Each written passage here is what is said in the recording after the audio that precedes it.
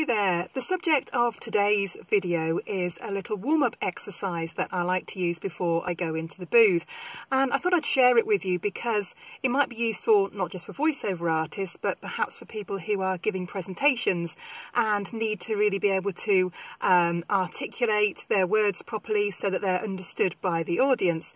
So it's very, very simple. You just need a few lines of your script that you're going to be reading in front of you and a pen or a pencil.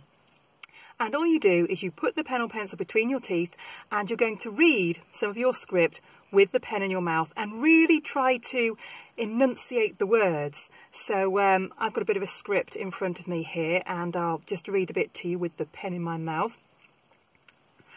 Thank you for calling Nortec. If you want to make it or mend it, break it or bend it, buy it or rent it, then call into Nortec today. We supply all kinds of tools and equipment for many kinds of job, and you can find us on Drypool Way in Hull. Whew, it's quite difficult with the pen in your mouth, but when you take the pen out, you suddenly feel so much freer, so much looser in the jaw, and all the muscles of articulation have really had a good workout from being forced to work overtime with the pen in the mouth.